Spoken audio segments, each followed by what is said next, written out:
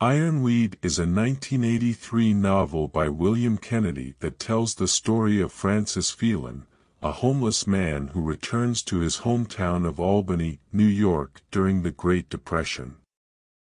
Phelan is haunted by the memories of his past, particularly the accidental death of his son and the subsequent breakdown of his marriage. As Phelan wanders the streets of Albany, he meets a community of other homeless people, including his old friend and drinking buddy, Helen Archer. Together, they navigate the harsh realities of life on the streets, trying to survive the cold winters and the indifference of those around them. Throughout the novel, Kennedy intersperses Phelan's present-day struggles with flashbacks to his past, including his time as a baseball player and his experiences as a young father. These flashbacks serve to reveal the events and experiences that have led Phelan to his current state of homelessness and despair. As Phelan and Helen struggle to survive, they are also visited by the ghosts of their past, particularly the ghost of Phelan's son.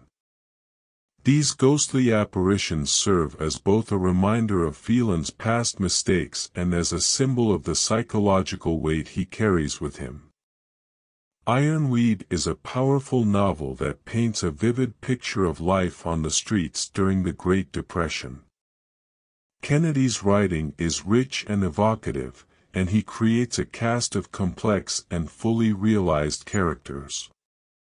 The novel is a story about the human capacity for resilience and the power of friendship in the face of adversity.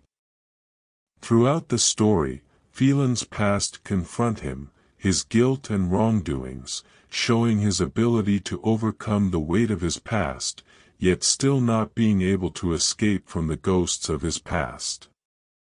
His relationships with other people, that include the characters he meets in his Odyssey, provide some solace and moments of comfort, but ultimately he is alone in his journey of redemption, facing the ghosts of his past and the reality of the present. The novel also shows the harsh reality of the time and the struggles that people went through during that era. It offers a powerful commentary on poverty, alcoholism, and the human condition.